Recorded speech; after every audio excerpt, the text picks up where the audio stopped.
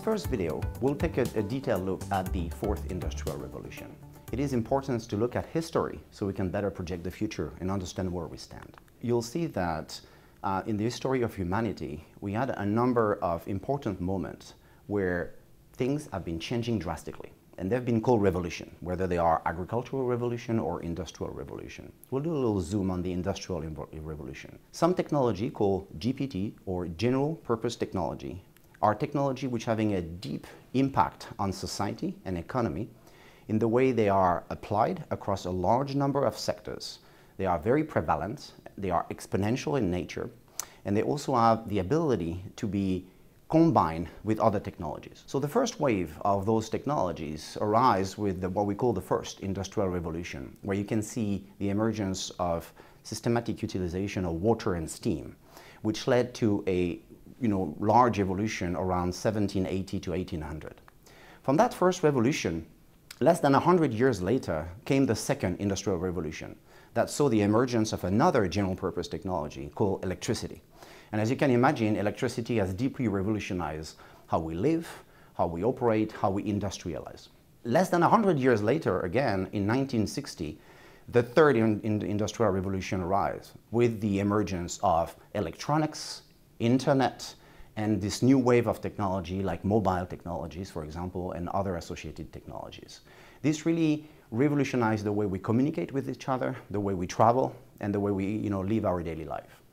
Now, very interestingly enough, at an even shorter time frame, within about 40 to 50 years, by around 2010, the fourth industrial revolution started. And that industrial revolution, the fourth, is a very interesting one because not only it has many different general purpose technologies, and we'll look at those technologies that we call frontier technologies. So its first characteristic is a large number of technology which combine together. And the third area is not only it is a physical revolution, it's also a virtual and a digital revolution, where not only we're looking at the world as a physical world, we're also looking at the world through a digital lens, and how this digital lens, digital vision of the world is going to overlay over the physical world. Hence the name of a cyber-physical industrial revolution. One of the characteristics of that revolution, as I mentioned earlier, is the fact that the general purpose technologies are exponential. So if you look at the bottom of this slide, what you see here is an exponential curve, which is drawing what we call Moore's law. Moore's law is nothing less than the number of transistors that you can fit on a given microchip. And this is a nexus for computational power. And Moore has identified already in the 60s that this computational power and the number of transistors that you can fit on a given integrated circuit is going to double every year, meaning the computational power and capacity is going to double every year and follow an exponential curve. And this has been proven true over the last few decades. Another researcher called Ray Kurzweil, which is now director of engineering at Google, has actually utilized this curve and extrapolated this curve to other technologies and realized that actually this exponentiality is applicable as well to many other technologies. So most of the technology that we are surrounded with are following an exponential path. He calls that the law of accelerating returns. And if you look at the top of the graph, you'll see that an interesting historical time frame that between the agricultural revolution and the first industrial revolution, 8,000 years have occurred, right? So it's quite a long time frame. Between the first industrial revolution and the light bulb, which is quite a simple invention for us nowadays, about 120 years have occurred. And then between the light bulb and the moon landing, only 90 years have actually occurred, which is interestingly showing us the time frame in between innovation is shrinking and shrinking and shrinking all the way to the last evolution that you can see is the genome sequencing, just happened quite recently for full human genome sequencing. Exponentiality is essential to understanding how technology evolves. A researcher called Asmara, that used to be a teacher and a researcher at Stanford University, realized that there is a fundamental misalignment between how we are perceiving technology and how technology are actually behaving. We've learned during the last slide that technology is following an exponential path. That's the green curve on the slide. But humans are thinking linearly, and that's the black curve on the path. We keep thinking that, things have been the way they've been and we just follow this very simple linear path. What that creates is what Asmara used to call the Asmara paradox, is we have a natural tendency to overestimate technology over the short term, but underestimate technology capacity over the long run. So as we currently live nowadays, we think that technology can actually do more than they can really do, and that's what you can see with the disappointment phase.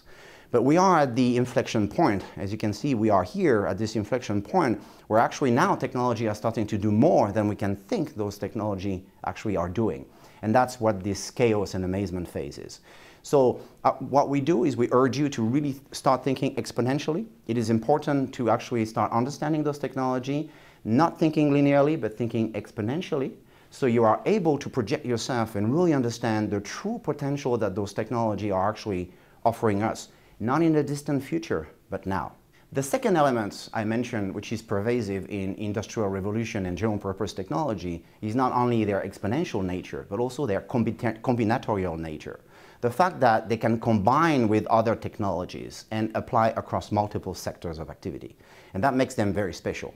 So if you look at this exponential curve, on the top left, you'll see the blue technologies. Those are very mature technology, like internet, social media, mobile technology. We're moving now from 4G to 5G, clouds, big data, etc. Those are quite mature technology that we apply across a large range of sectors and activities, including in the healthcare industry.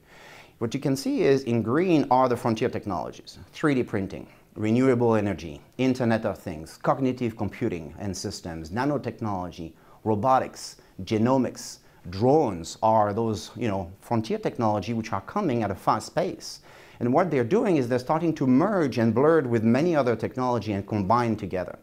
And that's why it looks like a spaghetti arrangements, because you can combine them in any way you want, making them very interesting but also very powerful in their applications. So if you take, for example, 3D printing plus genomics and molecular biology, you combine them and you'll get bioprinting, the ability to print organs and other soft tissues. If you take robotics, mobile technology, machine learning, and electrical vehicles, you'll get autonomous vehicle. If you take infrastructures, Internet of Things, and artificial intelligence, you'll get smart cities. And that's what you can see on the right side are those fast emerging technology on the yellow part, which are actually combined technology arriving at a fast pace, combining the pre-existing frontier technology. And now we can see area like life extension, so we can really extend life by, let's say, 2 years, 5 years, 10 years. We may reach a point where we actually reach what we call de-extinctions and potentially drastic life extension. What a number of researchers in the field of longevity have actually qualified as longevity escape velocity, which is the speed at which technology in healthcare are evolving faster than the time elapsed. So for example, for one given year, the technology around healthcare is going to evolve faster than this given year, giving you technically the ability to live forever. So this is, of course, a very long term, 100 years, maybe and more from now. But already those applications have immediate potential for healthcare, particularly in digital health, biotechnology, and genetics. If you're interested in learning more about those technologies and their application, please check out my other videos on the topic. Thank you very much.